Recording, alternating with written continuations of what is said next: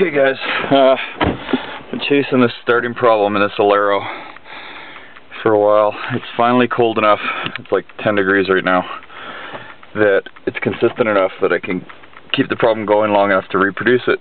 And here's what I found, and I want to get your expert advice. You go to start the car, it's in park right now. Okay, it's running. As soon as I let go of the key, it turned off.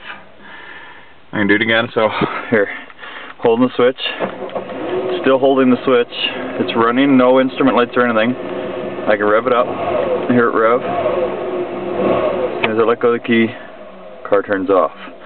Now, experiment.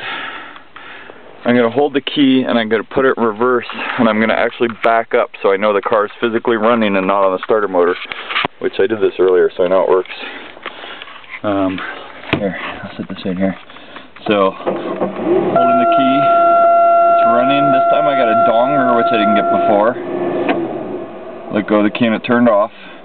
Okay, hold the key, it's running, foot on the brake, put it in reverse. Alright, I'm backing up. Backing up, no problem. Holding the key still. Let the key go, car turned off. So I'm thinking it's ignition, or sorry, yeah, just the key, just the switch. Holding the key, I've got to put it back in the parking spot. Put it in drive. Back in the parking spot. Oops. I'm still holding the key. And it turned off.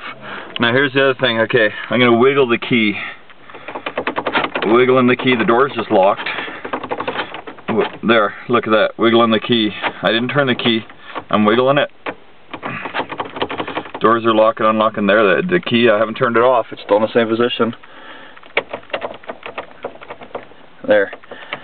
And again, it's running, turns off. Running, rev it up, engine's revving fine, sounds good. Holding the foot, turns off. So I'm hoping it just means I need an ignition key switch, this section in here. Anybody want to confirm or deny? Thanks guys.